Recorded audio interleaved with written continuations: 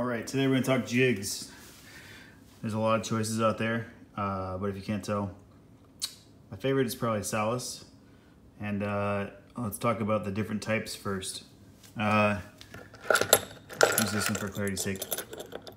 6X Junior, the most famous, I think, Yellowtail jig there is. The reason for it, it's a medium weight, short base, but it swims really well. Now, they do make, this is a 6X, this is not the Junior, this is just a regular 6X. A little longer and it's heavier, so it's gonna sink further, and it's gonna swim a little bit different. I think this is a FL68, this is kind of an older Salis jig.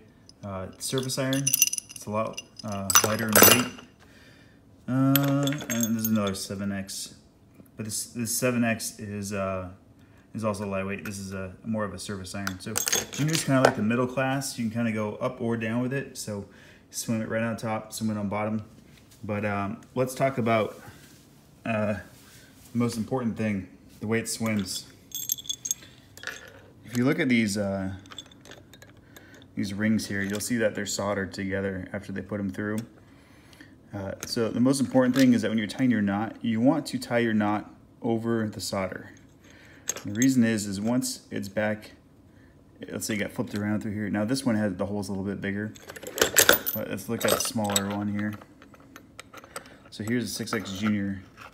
And you can see that it barely fits through that solder connection. Sometimes these rings aren't perfectly straight, but it doesn't matter what the manufacturer is. But you'll see that they'll kind of get stuck in there.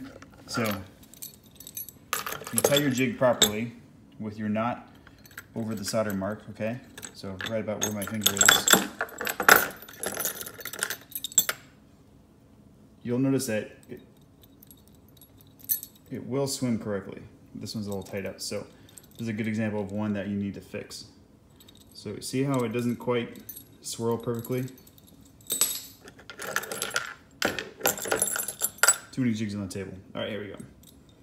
So this one swirls perfectly, right? So it should be swimming correctly.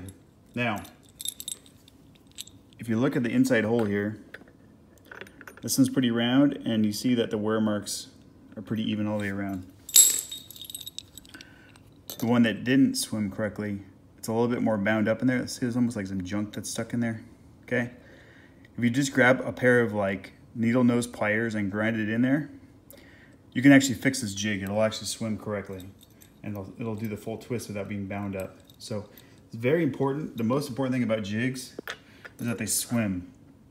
If they don't swim right, they ain't gonna bite it. It's all about the motion of the ocean, not necessarily what color it is.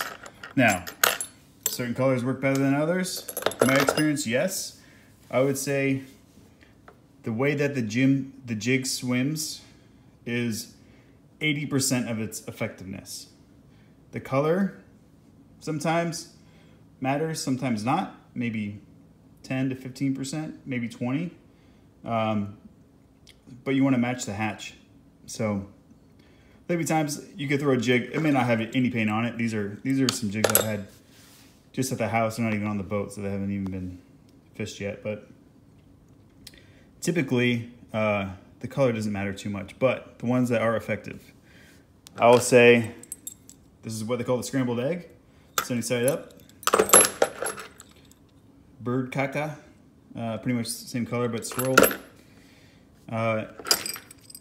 Blue and white seems to work better for tuna, but it does work. I will say that the mint color works at the Coronados better than at Catalina or San Clemente. Don't tell me why, but it does.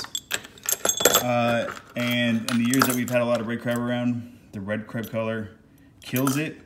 Caught a ton of bass on this color lure also. Sometimes they'll bite that first. But yeah, these are the jigs I like, and they work.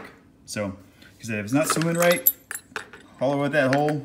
Always tie your lure to where the solder connection is on the ring, and you'll be in good shape.